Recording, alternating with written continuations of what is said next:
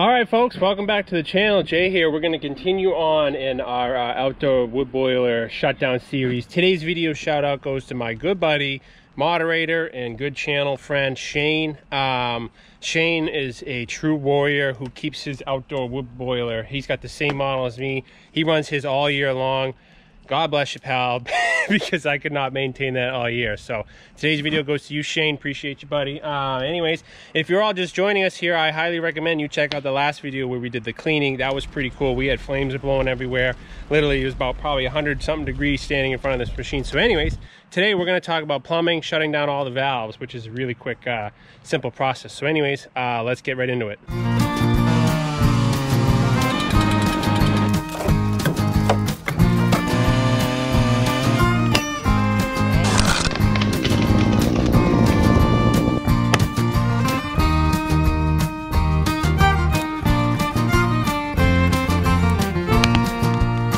There we go, baby.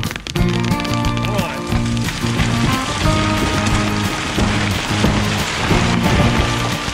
All right, so literally picking up where our last video left off, we started cleaning this machine at $1.50. It is now 176. So we heated up 300 or so gallons, 26 degrees with nothing but cardboard. So anyways, what we're gonna do is, since that fire is pretty much all done, we're gonna shut our door.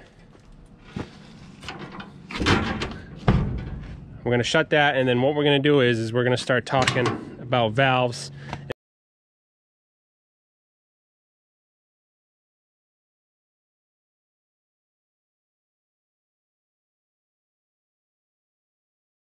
All right, so this is the plumbing of the boiler. This is where the PEX comes in, runs through the heat exchanger. As you just saw, we shut off the breaker, which shuts off the pump at the boiler. We're going to shut off this heat exchanger, and then we are going to close these valves here.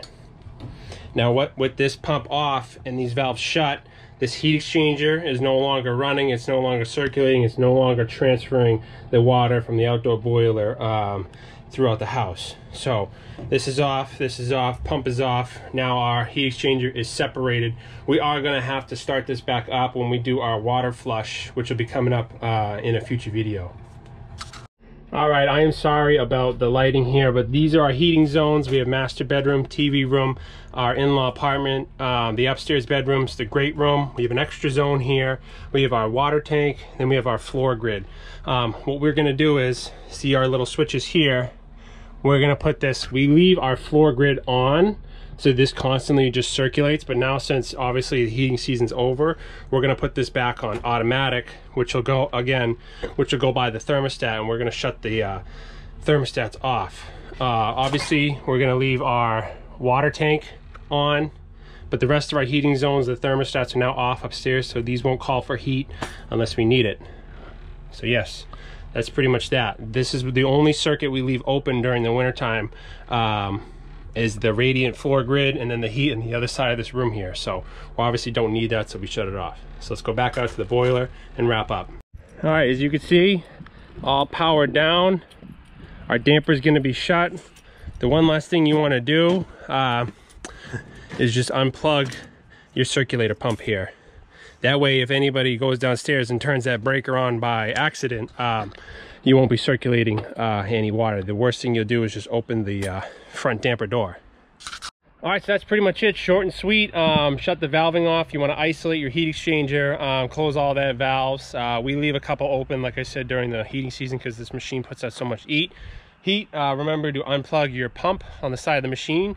And once this machine completely cools down, probably tomorrow or so, we'll get the vacuum, we'll clean out the ashes, and then we will start cleaning the inside. So this, again, is part 2 of the shutdown series. I wanted to separate these just so you could see. So yeah, just to wrap up, like I said, turn your heat exchanger pump off, turn the circulator off, turn the breaker off to the machine, and then shut all your valves and isolate it.